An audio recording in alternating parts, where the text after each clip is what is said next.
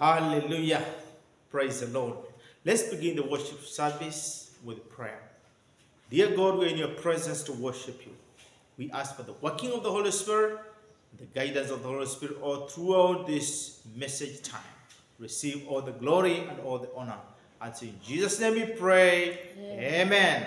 Let us worship the Lord with this one song and one stanza which says, rescue the perishing. Let's sing together.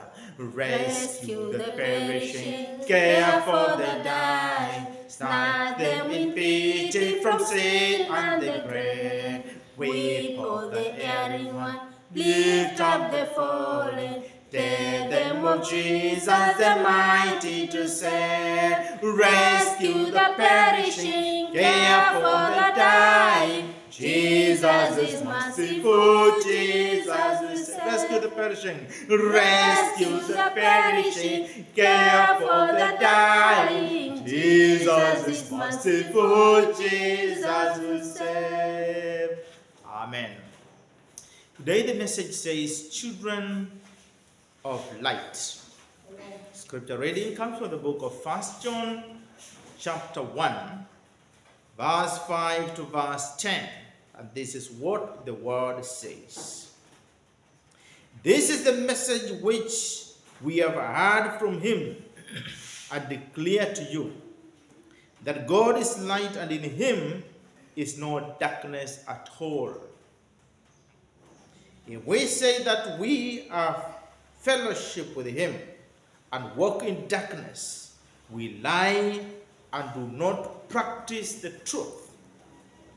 But if we walk in the light, as he is in the light, we have fellowship with one another, and the blood of Jesus Christ, his Son, cleanses us from all sin. If we say that we have no sin, we deceive ourselves, and the truth is not in us. If we confess our sins, he is faithful and just, and forgive us our sins, and cleanse us from all unrighteousness. If we say that we have not sinned, we make him a liar, and his word is not in us. May the Lord bless his word. Amen. Amen. Hallelujah. Amen.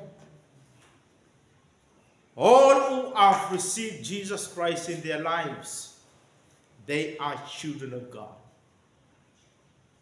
And the Bible today tells us that God is light, and in him there is no darkness at all. Amen.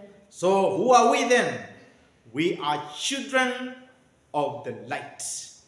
Hallelujah. Amen. We are children of the light because God our Father is light, and there is no darkness at all in him. Hallelujah. We must be a unity of life and fellowship. We are a spiritual family within the union of Christ. For this reason, we must allow unbelievers to also test the life of Jesus Christ.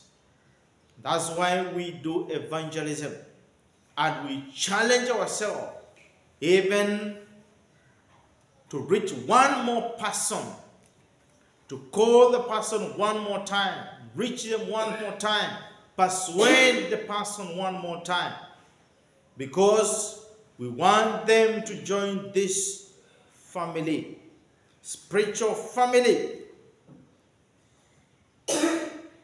family of God. Hallelujah. And that is the reason for the existence of the church. We must daily handle this commission. Because Christ saved us, we must relate this amazing grace and spread this ministry. Hallelujah. Without realizing Jesus' life, how can people ever be set free from their family problems, their addictions, their greed for material things? Christ is the only mystery of setting mankind free from the fundamental problem of mankind, the problem that is recorded in Genesis chapter 3, verse 1 to verse 6. Hallelujah. Amen.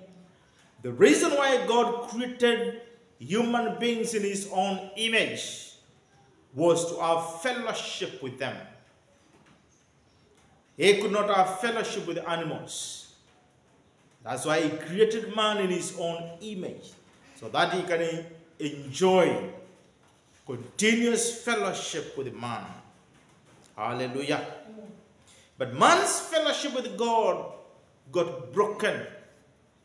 As we read Genesis chapter 3, man who was once with God got separate from God. Man who was once holy became a sinner by nature. Man who was holy became a sinner and a captive under the control of the devil.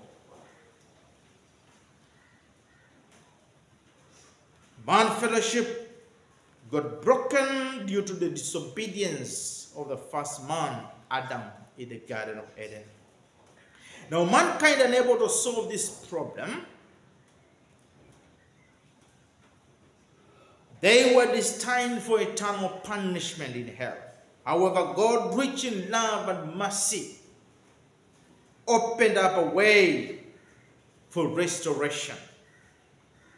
Hallelujah. Amen. And the method that God provided to restore mankind back to himself is Jesus Christ. And that's why Jesus Christ said in John chapter 14, verse 6, I am the way, I am the truth, I am the light.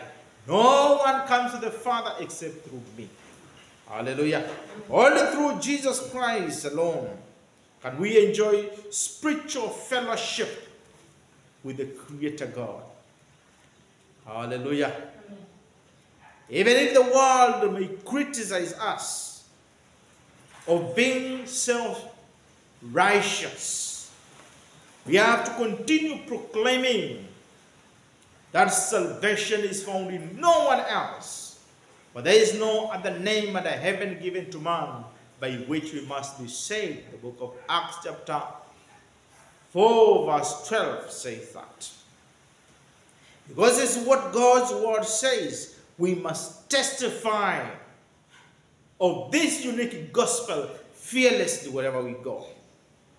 Christ came and solved our past, our present, and guaranteed us of our future. That is the power of the sinless blood of Jesus Christ. Hallelujah. We have met God through Jesus Christ.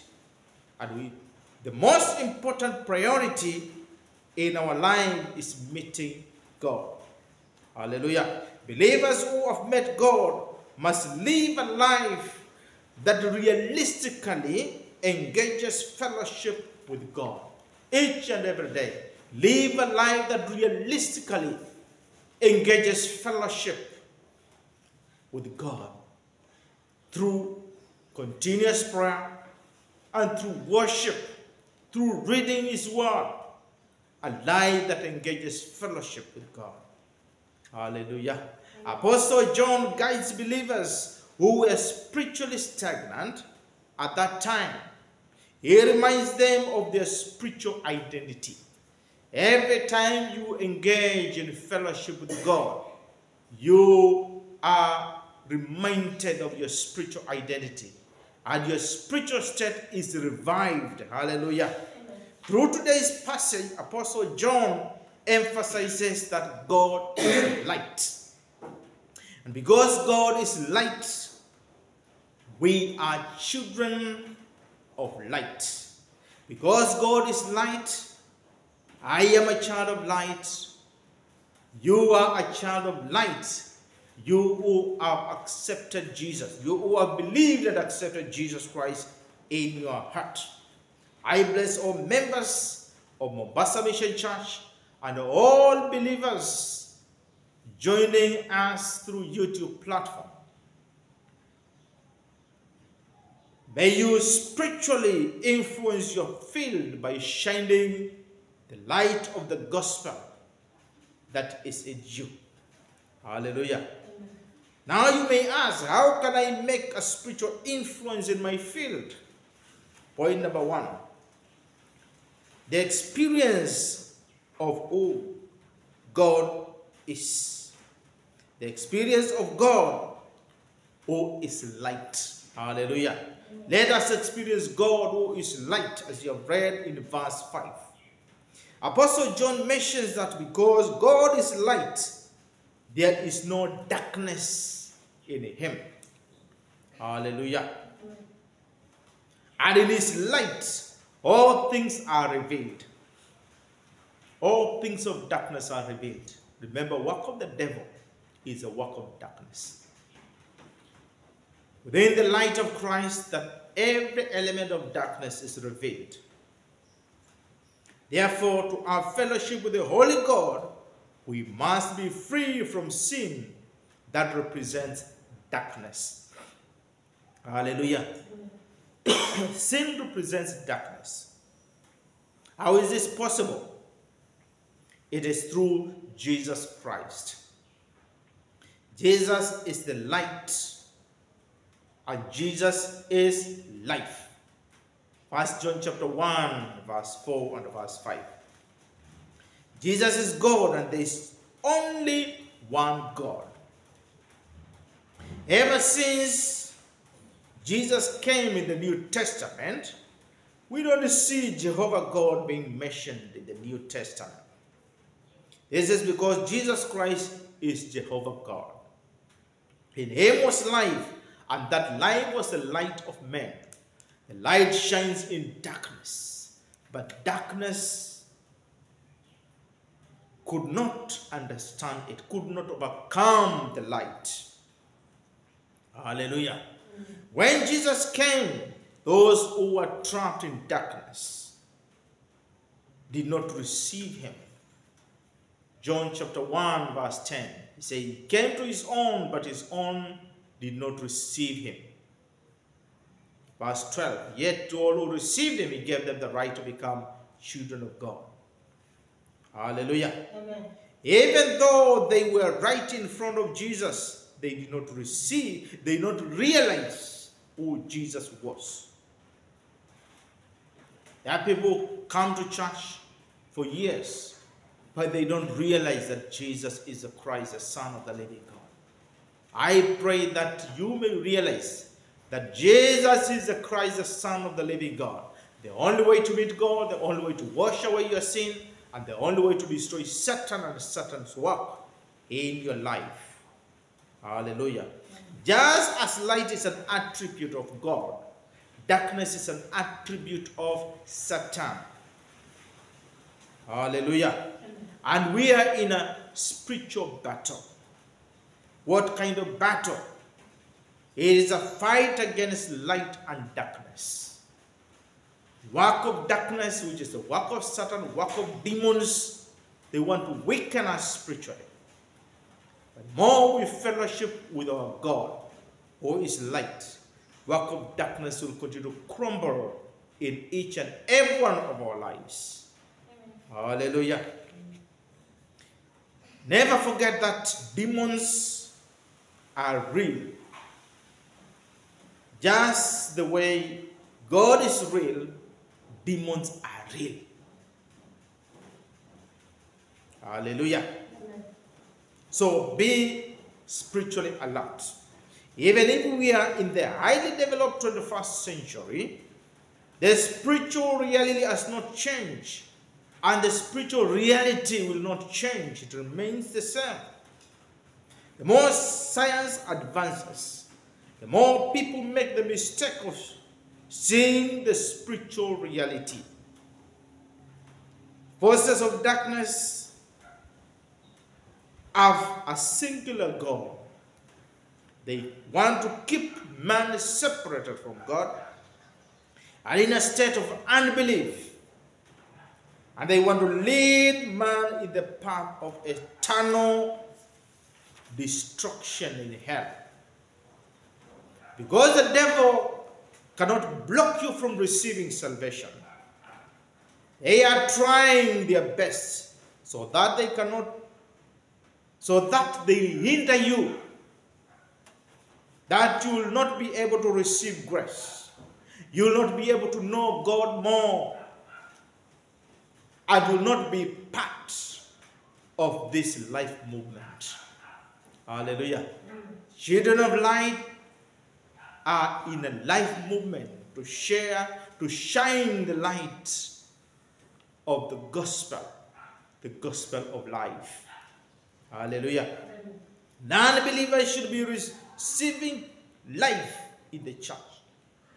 But the church are kicking some non-believers out, and yet the church should be spreading Jesus' life.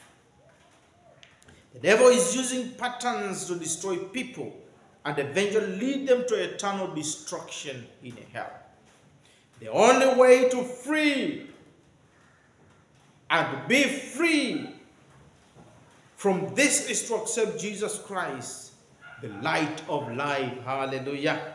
Amen. So let's lead people whom we interact with to understand and to be able to see the light of life, to accept the light of life and be free from darkness. Hallelujah. Amen. And to you who has never accepted Christ, accept him and change the master of your life. Before I was my own Lord, but now Christ is the Lord of my life. Hallelujah. Amen. When light comes, darkness flees. When light comes upon your life, darkness flees. So Jesus Christ, the light of life, brightens our lives. I pray that your life will be brightened, amen, by the light of life. Hallelujah. Amen. Even as you believe in Jesus, who is the Christ. Those filled with the Jesus life are always thankful, joyful, always praising the Lord. Hallelujah. Amen. I may the joy of the Lord be your strength even this hour. Hallelujah. Amen. As you enjoy the joy of the Lord, as you experience the joy of the Lord, there will be change even on your facial expression, because Jesus' life, the light of life, transforms us inside out. Hallelujah. Amen. And that's why it manifests even on our facial expressions. Point number 2, the life that walks in the light. Verse 6.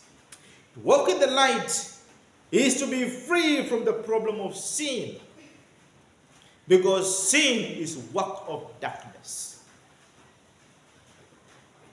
And the word tells us the blood of Jesus Christ purifies us from all sin. Let us trust the purifying work of the blood of Jesus Christ upon our lives. Religion does not know original sin. All non-believers are bound by the original sin problem. But when we accept Jesus Christ, the original sin problem is solved in our lives. And as we continue in our walk of faith, yes, our feet get dirty. We need to confess. That's an example of washing our feet. You remember time when Jesus was washing his disciples' feet. And when he reached Peter, Peter said, "You cannot wash my feet." But Jesus told Peter, "If I can't wash your feet, then you're not part of me and my ministry." Peter said, "Then not only my feet, but my head, my whole body." And Jesus told him, whoever has taken a bath does not need to wash his whole body again. He just needs to wash his feet. And you are already clean because of the word that I told you. Hallelujah.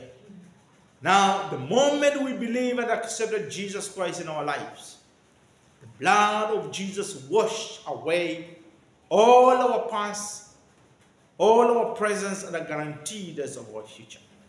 Now, as we live in our walk of faith, we still make mistakes. We still sin. But what do we need to do?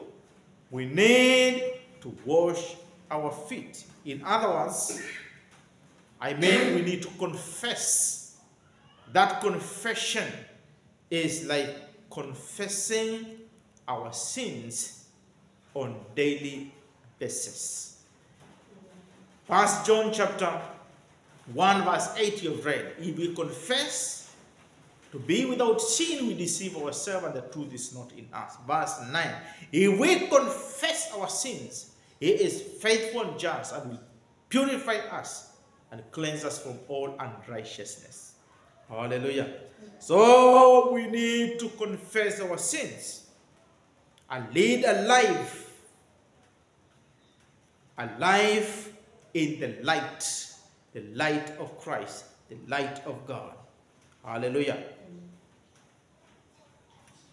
And because we all make mistakes at one time or another, we do not need to condemn others.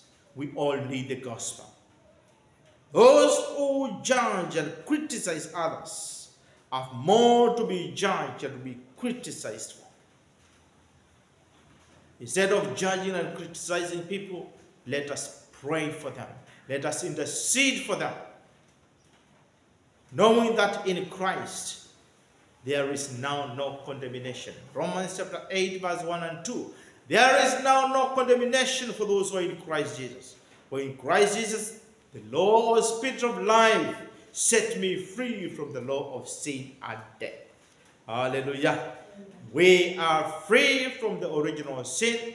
Let us walk in the light.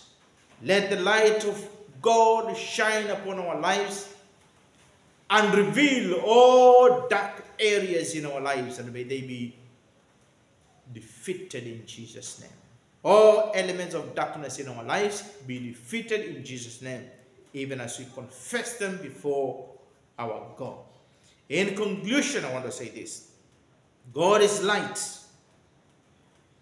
We are his children. We are children of light. Let the light of Christ shine in our lives and through our lives day and night. And may we spread the right spiritual influence in every field that the Lord takes us. God bless you so much. And may we live as children of light. Because God is light, and in him there is no darkness at all. Let us pray. Dear God, I give you glory and honor and praise. I pray that you may fill us with your Holy Spirit. Lord, may your grace be abundant upon our lives. May each and every one of us enjoy fellowship with you, O God. And wherever we go, may the light of life continue to shine. And may darkness continue to crumble wherever we go. And in Jesus' name we pray. Amen. God bless us.